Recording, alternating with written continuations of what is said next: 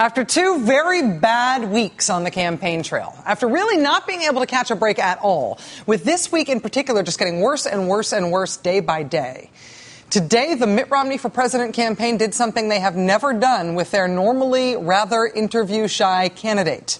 It was a wall-to-wall, blanket-the-network's blitz of interviews. Governor Romney talked to ABC, he talked to CBS, he talked to NBC, he talked to CNN, he talked to Fox News, he talked to Mitt Romney did not talk to MSNBC. But in 5 hastily called interviews with everybody but MSNBC, Mitt Romney repeated without variation the same thing over and over and over and over and over again today. He left Bain Capital in 1999. He left to run the Olympics. And anybody criticizing him for what Bain did after 1999 should apologize. Mr. Romney said specifically that President Obama should apologize because he, Mitt Romney, was gone from Bain by 1999. In February of 1999, I left Bain Capital. I had no involvement with the management of Bain Capital after February of 1999. I had no role whatsoever in the management of Bain Capital after February of 1999. I had no role whatsoever in the management of Bain Capital after February of 1999. I left in February of 1999, relinquished all management authority and role in Bain Capital after February of 1999. The truth is that I left any role at Bain Capital in February of 99. I will admit that part of me was bummed that I didn't get one of these Mitt Romney interviews today when everybody else got one. But on the other hand, I realized all he would have said to me is, I left Bain Capital in 1999. And I would have said, pardon? And he would have said, I left Bain Capital in 1999. And I would have said, can I change the subject? And he would have said, I left Bain. Here's why this matters, this question of whether or not Mitt Romney left Bain Capital in 1999. The question of Mitt Romney when he was at Bain Capital and when he left, when he really left. It's critical to Mitt Romney's viability as a political candidate that he left Bain Capital in 1999, as he says and says and says and says and says. Mitt Romney's electability depends in part on that being true, which is why he says it all the time. I left that business in 1999 to help put the Salt Lake City Olympics back on track. I worked at one company, Bain, for 25 years, and I left that to go off and help save the Olympic Games. I left Massachusetts to go run the Olympics and left my organization. I was out there full time. I left Bain in 1999. I was out there full time. I was here no time. The Romney campaign should start printing that on shirts and coffee cups and bumper stickers and dog outfits, because that statement is central to Governor Romney's campaign. Last year, that assertion appears in very plain English on the form that Mr. Romney had to file to run for president, his financial disclosure form. It's very plain English. It says Mr. Romney retired from Bain Capital on February 11th, 1999 to head the Salt Lake Organizing Committee. Since February 1999, Mitt Romney has not had any active role with any Bain Capital entity and has not been involved in the operations of any Bain Capital entity in any way. You do not have to be a lawyer to know what in any way means. The reason Mr. Romney keeps insisting that he left Bain Capital just a few weeks into 1999 is that he doesn't want to answer for things that Bain Capital did after that. He does not want to answer for the layoffs and the bankruptcy at a company called Dynamic Details. Mr. Romney does not want to answer for the layoffs and the closing of the GST steel mill, where the federal government had to come in and bail out the company's pension fund. He does not want to answer for the bankruptcy of the American Pad and Paper Company, or the way Modus Media and SMTC Corp sent jobs overseas. He doesn't want to answer for the bankruptcy of Stage Stores. Mr. Romney does not want to answer for any of those things that happened at Bain Capital after he doggone says he left that doggone company. And so now Mitt Romney has a problem, which is twofold. First fold, reporters have been finding and publishing lots and lots and lots of instances where Mitt Romney shows up in Bain Capital documents as being very much a part of that company after 1999. David Korn at Mother Jones and Josh Marshall at Talking Points Memo have been publishing Bain Capital documents like this one from after 1999. This one from the year 2000, showing Mitt Romney as the sole shareholder, sole director, chief executive officer, and president of Bain Capital. And here's one from the following year, from 2001. Same thing. Bain Capital telling federal authorities that Mitt Romney owns Bain and is the boss. The Boston Globe yesterday built on that reporting, finding financial disclosure forms from Mr. Romney that list him as the 100% sole owner of Bain Capital in 2002. As these stories have started breaking, as this reporting over the last couple of weeks has started snowballing, the response from Mr. Romney has been that these documents that show his name on them from Bain Capital after 1999, these documents don't matter. These are just legal mumbo-jumbo. It's just a quirk of the law. Even though I, Mitt Romney, have signed these documents saying that I, Mitt Romney, am principally engaged in the business of serving as the sole stockholder of the firm, that's just legal stuff. That's just a technicality. I don't really mean it. It's not really true. And if you were a rich investment manager like me, you would understand. Really, you would understand in your heart. Today, Mr. Romney elaborated on his defense by saying that all of these forms, his name's being on all these forms well after 1999, all these forms, what they meant was that he was the owner, but he was not, as the owner, paying attention to these things that he owned. He was not paying attention to anything at Bain. He was not steering anything. He was not going to meetings. He was not making decisions. He was not doing anything at Bain. He was just still owning it. And if that's true, that means that Mr. Romney wants us to believe, look at this. Look.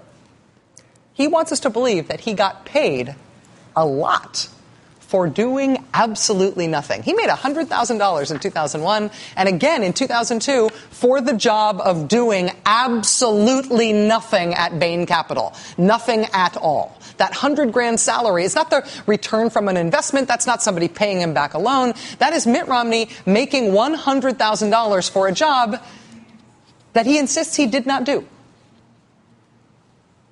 Are there any more of those jobs available out there where you get paid $100,000 to do nothing, to swear that you are doing absolutely nothing? Are these jobs available if your name is not Mitt Romney? No? Maybe? Call me?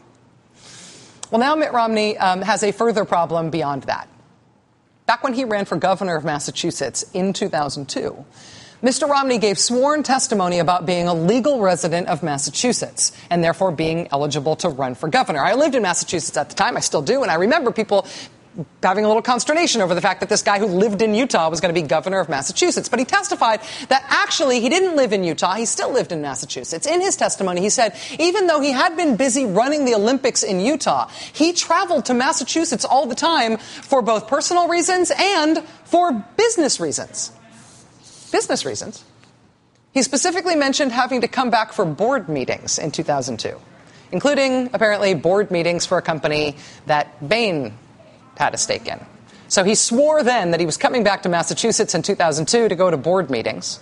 He says now he was doing nothing at all related to Bain after 1999. So Mitt Romney says he was not there at Bain. He also says he was there. It all depends on who's asking and why. This year, when Republicans were trying to pick a Republican nominee to run against President Obama, Mr. Romney's opponents in the primary tried to nail him on this. They tried to say he should release his tax returns, he should clear up all this stuff. It didn't really go anywhere in the primaries. But you know, the first person who realized that Mitt Romney was struggling with this, that he was trying to create a little cognitive dissonance around this, that he was trying to make people believe two opposite things at the same time, that he wanted to evade responsibility for what happened at his firm while still getting credit for being at his firm then. The first person who realized that, the first somebody who wrestled with that in a campaign against Mitt Romney was his opponent back in that Massachusetts governor's race a decade ago. One of the other companies that you own, Mitt, AMPET Company, it was reported in the Boston Herald just last week that you said, you know, if I had it to do all over again, I would have done things differently when you cut people's health care benefits, cut their pension benefits, and finally closed the plant. It has become known that your company made $102 million in profits from the sale of that company, from dismantling that company. My question to you is, couldn't you have made $80 million instead of $102 million and helped keep people on their health care benefits for a little bit longer or extended their pension benefits? At the Olympics, at the time those things occurred. Are you going to answer the question? The fact is you were still signing documents as CEO of the company while you were away. And as a matter of fact, in the summer of 2001, when you were leaving the Olympics, you actually made a statement in the paper that in the summer of 2001, you were finally relinquishing 100% control of your position within Bain. And so apparently you hadn't relinquished that beforehand. Yeah. Joining us now is Shannon O'Brien, Mitt Romney's Democratic opponent in the 2002 race for Massachusetts governor. Ms. O'Brien is the former Massachusetts state treasurer, a former member of both the state House and state Senate. Shannon O'Brien, it's really nice to have you here. Thank you for being with us. Hi, Rachel. Very nice to meet you, and nice to meet a neighbor from Northampton. I lived in Easton. Oh, very good. Well, looking back at that debate footage, as the first person to press Mitt Romney in that campaign about what really happened at Bain Capital and when he was responsible for Bain Capital's actions, are you surprised to see it coming up again now? Is this the same basic issue you were confronting him with 10 years ago? Yeah, it's the same basic issue, and he criticized me very deeply for having done something like this, for having deigned to question his truthfulness. And it's taken 10 years to figure out that actually maybe he wasn't telling the truth. Obviously, the Obama campaign has been going after Mr. Romney for the apparent conflicts in the record. I wonder, have you been in contact with the Obama campaign? Are they interested in what you know? Are they following any of your lead from what you raised with him a decade ago? Well, I certainly think that a lot of the record that was created in 2002, the Obama people are certainly looking at. I mean, I can't see this from here, but I guess you've had the videotape of one of our earlier debates from 2002. And so I really think that, after 10 years, it's really making sure that you hold someone accountable for the statements that they make. Former Governor Romney has demonstrated a pattern of basically not being completely transparent about his financial dealings. On the one hand, he says that the reason he should be the president of the United States is because he's a job creator. And the reason we should believe he's a job creator is because of his fantastic track record at Bain. But then when pressed about the bankruptcies and the lost jobs, well, then he doesn't want to have anything to do with that. So I think that we were able to uncover quite a bit of that in 2002. And I think that it's just looking at the inconsistencies, not only in 2002, but, in his last race and then in this race, just making sure that he's being truthful and making sure that he's being consistent in the message that he's pressing for making his case to the people in the United States. I have to say, I have been marinating in these various documents for a few days now since they've started coming out, trying to figure out what's important, what might really just be legal mumbo-jumbo, the way his campaign is pointing out. And it really sticks out for me that he was being paid $100,000 both in 2001 and 2002 by Bain, not because of an investment, but as a salary for being an executive. And if he is simultaneously claiming that he did nothing, he did absolutely nothing, and that he was paid $100,000 for being an executive, it seems to me like one of these things cannot stand. This has to fall apart, if only on that point. Is that detail about him getting paid $100,000 for each of those years, is that new to you? Did you know that at the time? Well, no, I think that was part of his statement of financial interest when he was in the campaign, and I think that's one of the reasons that we pressed him on this issue in 2002. And I actually probably believe that given the time that he was taking to run the Olympics before he came to run back to Massachusetts to run probably the day-to-day operations of a business of the size and magnitude of Bain, he probably wasn't doing. But what happens in these private investment companies is that initially, in essence, when you make an investment, you get seats on the board. And there's a reason that you get seats on the board, because you're basically overseeing the management of these other companies, watching the decisions that they're making sure that they're following good corporate governance, and then, in essence, protecting the investment that you've made. I've actually have sat on a number of different corporate boards, including some financial institutions. And I understand that even if you're not involved in the day-to-day operations, it's that board work that also becomes very important. So he probably was getting paid for some of that board involvement that he was continuing to maintain while he was still running the Olympics. That's my reading from all of the stories that I've seen in the paper. Well, having him say so black and white today, over and over and over again in all those network interviews, I was doing nothing, and then see him getting paid for definitely doing something. But Rachel, as someone who sat on a board, it's sort of interesting because board members, to be good board members, and we get told told this by management all the time. There's a bright line between what management does and what a board does. But what a board does is very, very important, frankly, not only to the governance of a company, the sort of direction that the company is taking, the major decisions that a company's taking. And so even though you may not be involved in the day-to-day management of Bain or even in the day-to-day management of the companies that you discussed before I came on, but you're certainly involved in the direction and the major decisions that are taking place. So, I think that it's somewhat disingenuous for him to say he wasn't involved, if indeed he is acknowledging that he did do board work as a result of his involvement on behalf of Bain's investments.